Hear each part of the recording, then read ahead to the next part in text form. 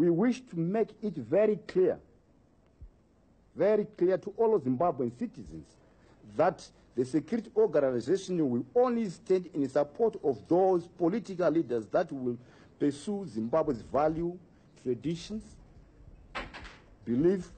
for which thousands of lives were lost in pursuit of Zimbabwe's hard-won independence,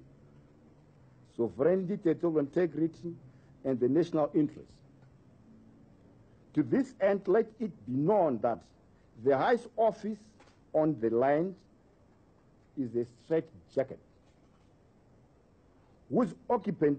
is expected to observe the objectives of the liberation struggle.